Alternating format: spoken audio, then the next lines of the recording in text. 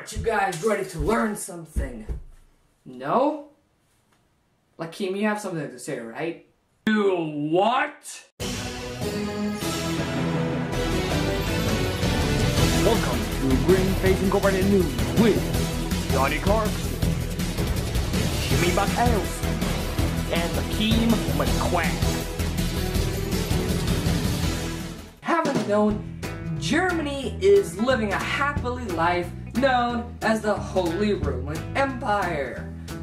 But not for long! Actually, it's for quite a while. Not for long! You can stop now. Not for long! You stop. So, actually, it's quite for a while. So, when the Holy Roman Empire is formed during the medieval period, well, as Voltaire said, Voltaire, that sounds more like a French name to me, well, 17th century about the Holy Roman Empire. It was nor holy, nor Roman, nor an empire. So after Napoleon marches through the center of Europe to get to Russia, because Moscow was under siege, so he marched through all of Moscow, through all of Europe to get to Moscow, or St. Petersburg, I think it was Moscow. In 1814, the Austrian Congress decided what to do. From 1814 to 1815, there's this big Congress held in, I have no clue, somewhere in Central Europe. And what they decide to do is they decide to, instead of making Central Europe one big country, they decide to make it into the German states. So it was called the German states, considered German Federation it was then called. Instead, we have the GC of S.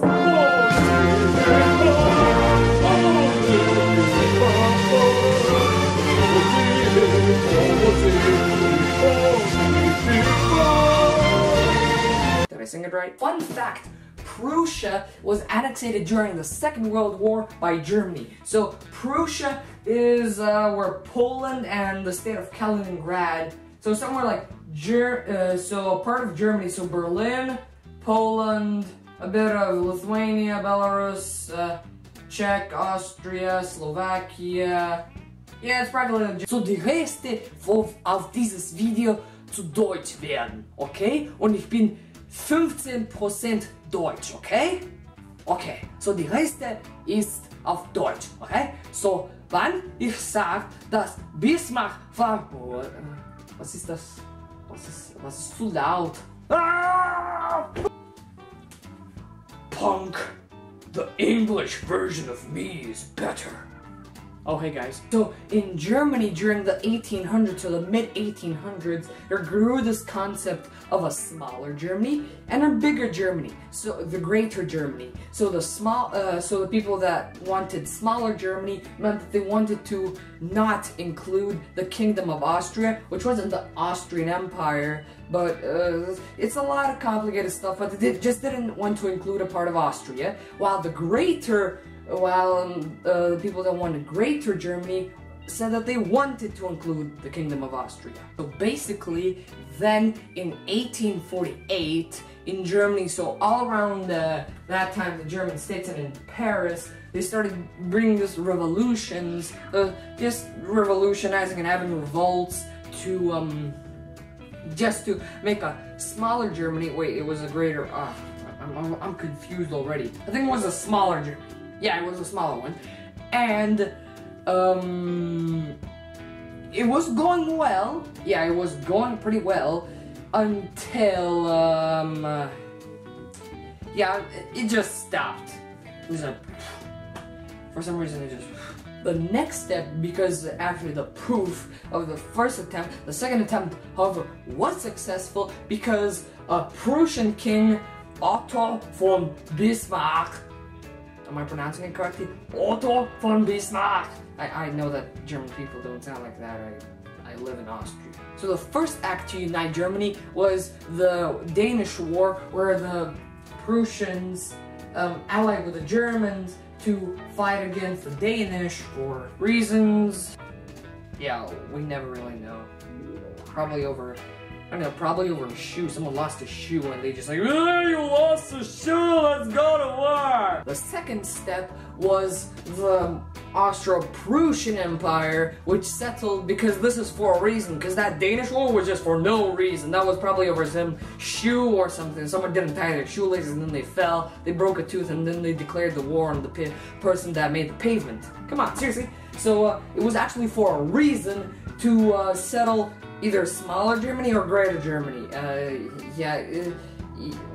Some politics stuff, I don't really like. Yeah, smaller Germany, I'm gonna repeat it again because I don't want you to skip it back, because then you're gonna get messed up everything. So smaller Germany is to not include the Kingdom of Austria, and greater Germany is to include the Kingdom of Austria. So this settled it, and the Prussians actually won the war. So the third and final step, which happened in from 1870 to 1871, was the Franco-Austrian Empire to settle the Northern Confederate States and the Confederation States.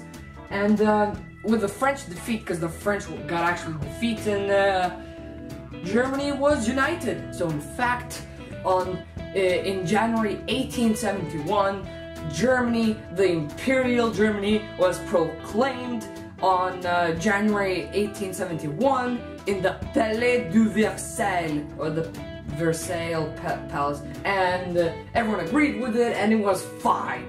It was fine until in 1914, when Germany declared war and Second World War began.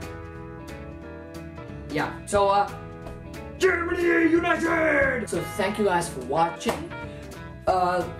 These are, so if you haven't seen the last video on the unification of Italy, you can click on, it won't be in the description below, just go on my videos, it's there.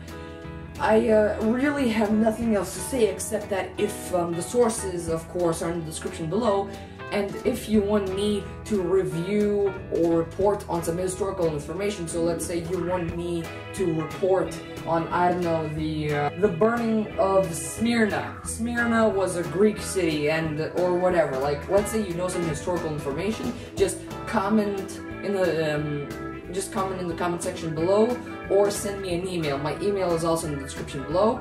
Just send it to me and say, hey, make a video on that. I will Google it and I will make a video on it.